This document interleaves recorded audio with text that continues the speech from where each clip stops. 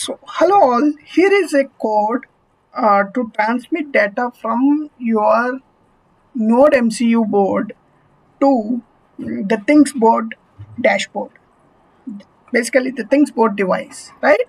So, for that you need to have these installed, USB 8266 Wi-Fi installed in your Arduino Uno, and then PubSub client installed. We have talked about this in our previous video, so you can have a look. And then you can see here, the next step is to provide your Wi-Fi username and password. And then this token, what you see here, is the token which we talked about, the device token which we have shown in the previous video. So just have a look. The temperature sensor device has a token, right? That's we have shown. And then we are giving our domain, the web address, basically. Okay, and first that what we are doing is we are this is a sequence of steps to connect to the server, the ThingsBoard server, and we'll be posting this in our blog, embeddedDesignBlog.blogspot.com. You can have a look. And what we are doing is we are basically sending a payload string to the server. So we mentioned, right, basically this will be following the MQTT protocol, right? So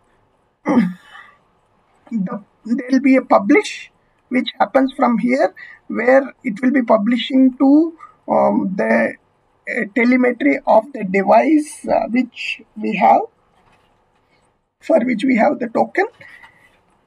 And then we'll be passing the entire payload string which we have here.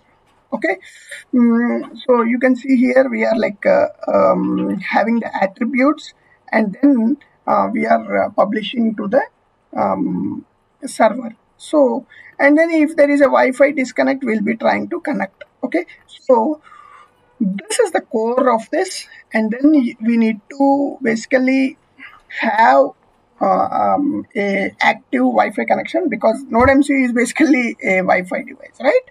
Now, if we go to the dashboard, okay, if you go to the dashboard, you can see here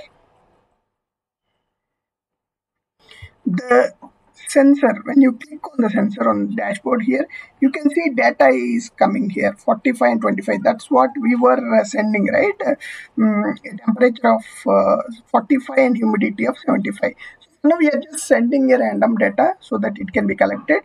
So you can see the keys, humidity and temperature, which are received here. Now if you want to see the sequence of data, click here and then click show on widget.